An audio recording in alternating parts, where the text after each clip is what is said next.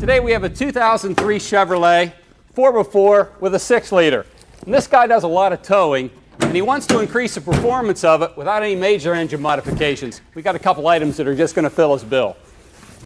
Got everything in the bed of that truck that we need, huh? Everything we need.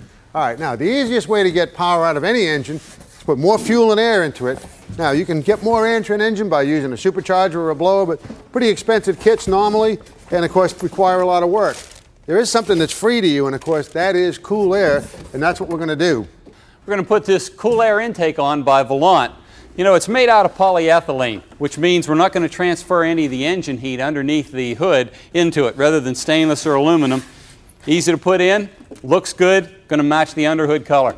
Now, the deal is when you want to isolate the air cleaner from any of that underhood temperature, think about it, on a hot day, hood's closed, you get your air conditioner on, it gets pretty warm under the hood, and the air cleaner, of course, drawing some of that air in, you got a warm charge. It's very, very thin air. Okay, the cooler it is, the denser it is. So when the valve opens, when the intake valve opens, you get a lot more cylinder filling. You remember the old days in drag racing? Used to put dry ice. Yeah, you put ice on the intake manifold to chill that air, make it denser just before a pass. You can't do that. It's not real practical to do in the street. Use a box like this. It's easy to install, but the first thing we need to do, you need to take off this old air filter assembly. Ready to go to work? I am.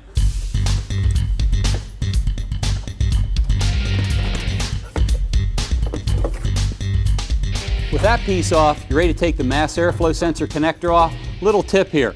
This little gray lock has to be slid up. You got to do that first, then you can reach in here and push in, and then you can pull the connector out. If you don't do that, you're going to try to pry the thing off, and you're going to ruin it.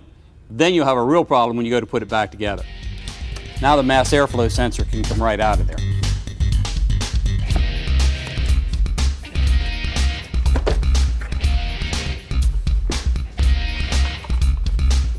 All right, before you bolt in the box here from the Volant Cool Air Intake, what we have to do is put our mass airflow sensor and bolt it to it. Now, what you want to do is make sure that when you take this off the stock intake and put it on the new one, there's wires down inside there. Do not touch that. Don't hit it with solvents. Don't try to wash it out.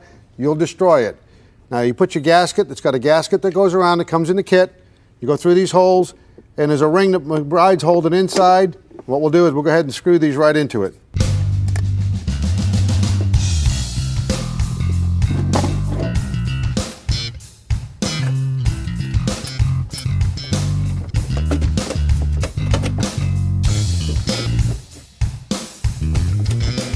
Along with the cold air kit, we get this reusable air filter assembly.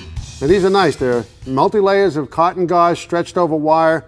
They're very efficient, pass a lot of air. They'll trap the dirt because they have a light film of oil on them, and they're reusable. When they get dirty, you take it, you wash it from the inside out. When it dries, you re-oil it. I'll install this. We'll go ahead and tighten this up. Make sure you've got everything, by the way, nice and tight. Everything's sealed good. The idea is to keep all of the air going through the mass airflow sensor, cool air going into the engine. We'll put the cover on this, and we're ready to dyno it. What do you think? I was going to say, are you done yet so we can dyno this thing? Sure.